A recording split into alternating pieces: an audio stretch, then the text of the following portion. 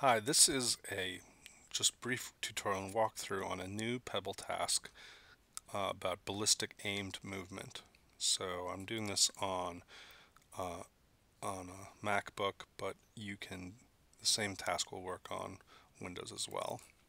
So to find this aimed movement task, um, you open up the PEBL launcher, and I have other tutorials to show you how to do this. It's under Battery and called Aiming.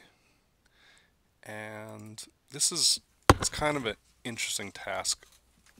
I'll we'll walk through it. I'll tell you some of the background while we're doing it because watching me do it is kind of boring.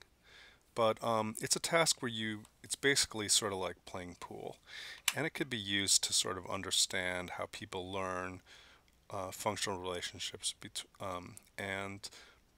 and perceptual motor relationships. It's something that's a little hard to learn, and maybe you could use it to see about learning curve and the ability to do this as an individual difference or as a correlate with something else that if you're also trying to factor out in some other task. There's some different options, and it's structured very much like a Fitts law type task, but it's different than Fitts law aimed movement task.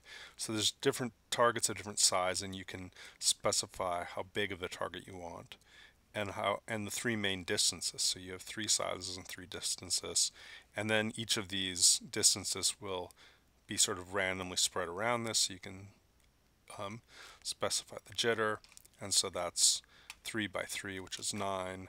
Then you can specify the number of repetitions, which would be 5. So that would be 45 trials. That's a little long, so let's do 3. Save file and exit. So if I specify that parameter set, I can run this and we'll look at what the task is. So here's the basic instructions. In this game, you'll try to roll the ball onto the target. The direction and strength of the roll are controlled by moving the mouse. When you're ready, click the mouse button. The size of the red bar indicates the strength, and the direction of the line indicates the heading of the ball. If the line is pulled all the way back, it will almost reach the end of the screen. Try a few rolls for practice. So you can see if I move my mouse left or right, the red bar gets larger, and this would indicate sort of a larger, stronger roll. And by rolling this, I can specify the heading. So I have no idea how to start, but I know I said if I go all the way back, that should go to the end of the screen, so I know that's going to be too strong. So let's try this. And now there's a little bit of a physics model here, and it really just works sort of like a very simple drag model. So it almost looks like a natural ball rolling when you hit it. So I'm going to maybe try there and click it, and that wasn't strong enough. So now it gives me another target further away, so okay, let me try. Maybe that wasn't good enough. The way the drag model works, though, is that it's not a nonlinear relationship between the location you end at and the strength you give it. And you can see the animation, it changes to a brighter green, but it looks like it's lighting up when it's over the target, so you can really get a good idea for that. Well, that was a little too hard, so maybe if I go like this. Alright, so I'm maybe getting a little better. And here's a far target. And all these practice ones are straight on, but then there's also going to be the possibility of the target being high or low, and the target being small or large.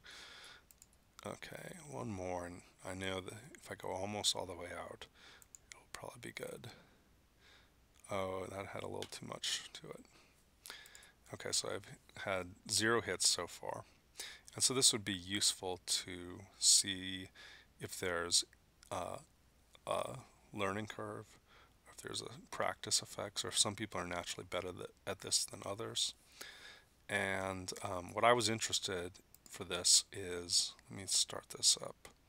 So I have 27 trials.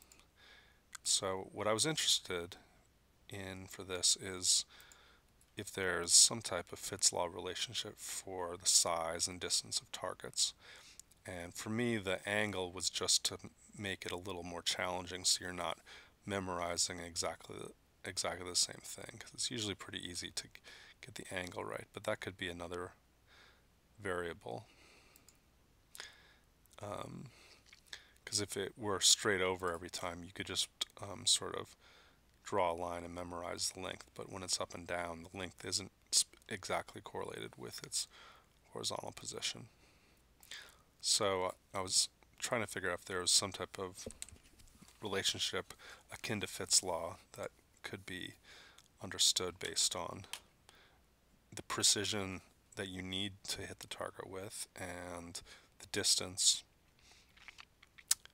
But I have never tested this in the lab, and I developed the task, and I think I tried it in a classroom a little bit in a human performance class, but I have never tested this behaviorally. So if you're interested, go ahead and use it. If you want to try other variations on this, I'd be happy to talk. And let's see, here's a small target. Let's see. And here I was, actually my distance was pretty good, but my aim was off. And let's see, what is it doing?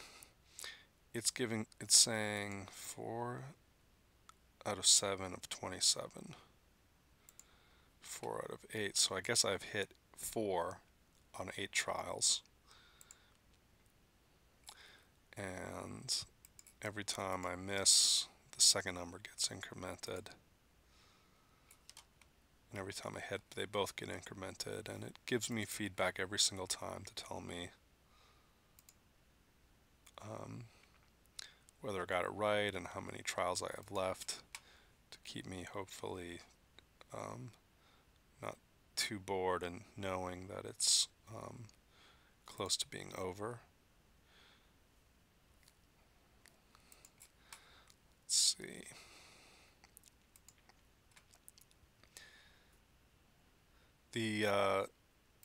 There are some recent studies about things like putting and the visual size of targets. That could actually be explored with this. There's debate about whether the size of the target or size of distractors can make you think the target's bigger and influence your ability to actually make these types of, sort of like putting. This could be a way to quickly study a bunch of trials and easily, in the lab on a computer, run a couple hundred of these trials in different versions. I guess it's called the Ebbinghaus illusion. Let's see, I'm closing in on 19. I've got about 10 trials left. And so we'll go through all of these and then look at what the data file looks like. That one was just barely a miss. Clearly, almost everyone I'm getting correct here is one of the big targets, which shouldn't be a surprise. But you can look at how accurate each one is regardless of the target size, just how close to the center it is. And maybe the target size is influencing the overall accuracy. It probably, in one way, it's got to be, because if it's a really big target, I don't have to be quite as precise, and maybe I don't care as much. If it's a small target, I have to try really hard to get it right, but I guess it's an open question whether that actually matters, and whether the data actually turn out that way. So this is maybe the last trial, or one more trial. Do I get it? I just got it. Okay, I got 11 trials accurately, and that was the feedback, and now we can look at the data.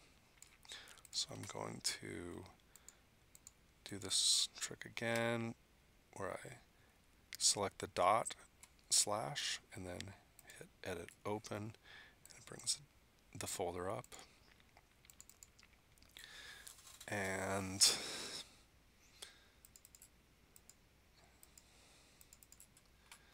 here is my data. And let's see what some of the arguments are. I have a subject number code, the trials, 27 trials, the time, this is an absolute timestamp in milliseconds, so my first trial started 15 seconds after, no, 154 seconds after. I guess I talked a lot after the instructions started, before I did the first trial.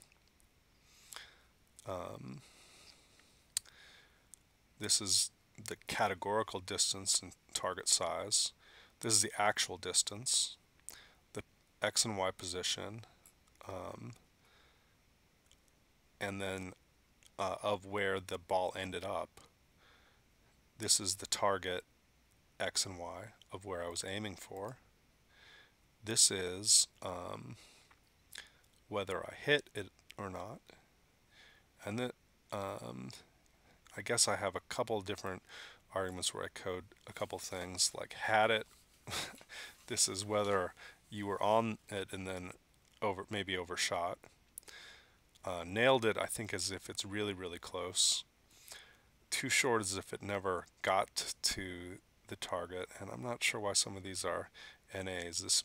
There might be some cases where it can't figure out if it's too short or not. Same thing happened if I overshot it. Oh, these are hits, so too short, if you're a hit, doesn't calculate right. It wasn't too short and it wasn't overshot. But this is the exact distance off it was, and this is the time required. So we could do, some easy analysis using a pivot table.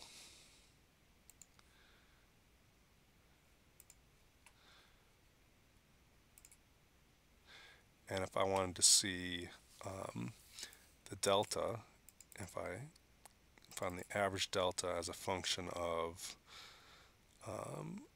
distance cat and targ size,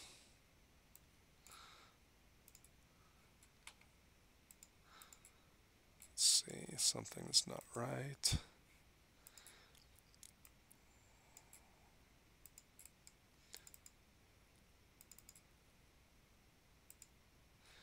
Okay, so we can see here that as distance got farther, my average offset actually it varied a lot. There's not a lot of systematicity here because we only have a few trials per condition, but here it looks like my offset grows a little bit as the distance I'm aiming for gets larger. And as the size of the target gets larger, my offset maybe gets a little smaller or flattens out at least. So that's basic results from this aiming task, and feel free to use it as a quick measure of sort of visual motor learning. It's available within the PEBL 2.0 test battery.